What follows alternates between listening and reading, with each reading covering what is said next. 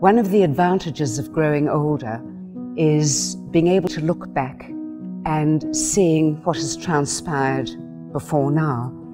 And I must say that there have been huge changes in the world when it comes to hunting and the conservation of habitat. We are faced today by huge problems. And I think one of the great dangers is the emergence of social media.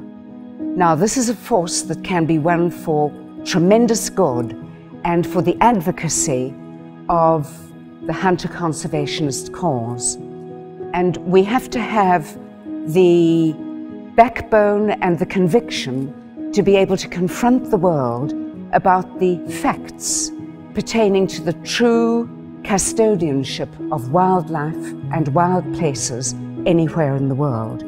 And leading the charge there is your ethical hunter, and indeed, may I say, your ethical huntress. Social media means that communication now is more instantaneous than ever. And this, of course, can be a great danger if we have the wrong message going out to hordes of people all over the world who have little to no background about the subject in hand. And the pernicious, mendacious stories that are spewed around the world about hunters having no heart, hunters being akin to poachers, nothing could be further from the truth. If ever there was a body of people, men and women, young girls and young boys, with a truly vested interest in the sustainable future of wildlife species anywhere in the world, it is indeed your hunter-conservationist community. If there's to be any kind of future at all, you have to be aware of human encroachment in order to keep the wildlife in the wilds. And here we speak about scientifically based quotas so that the species of animal being hunted remain sustainable. There's one great truth, ladies and gentlemen, and it's the following: that you cannot understand or love or defend, heaven forbid, bequeath, that which you know little to nothing about. And if your source of information is the mendacious, pernicious rubbish which can be seen any time of the day or night on social media concerning hunting, then you're in trouble. Words are weapons. I have spent my life as a linguist, as a translator and interpreter, and for a great part in the military context. Attitudes can be shaped by what you hear, by what you're told, by what is ad nauseum repeated.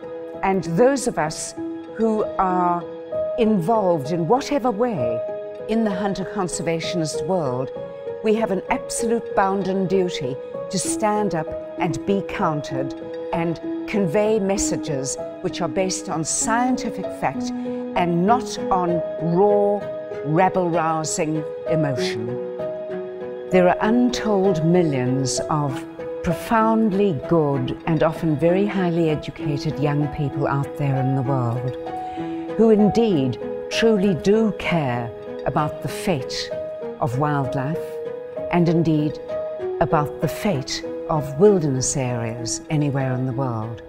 Now, it's perfectly understandable that when they're assailed by the often extremely aggressive messaging coming from the anti-hunting community, they feel that the only way for them to show that they care and to show their support is to throw in their lot unquestioningly, because they have come to be made to understand that this is the only way that wildlife and wild places will have any chance of survival. The true future of wildlife and wilderness areas lies in the scientifically based, scientifically implemented programs for sustainable use, and that the habitat that supports that wildlife remains intact as far as possible. So to the many millions of young, good people out there in the world, whoever you are, ask your questions, become informed about the role of hunter conservationism, that what we're doing is absolutely in the long-term interests of wildlife and wild places anywhere in the world.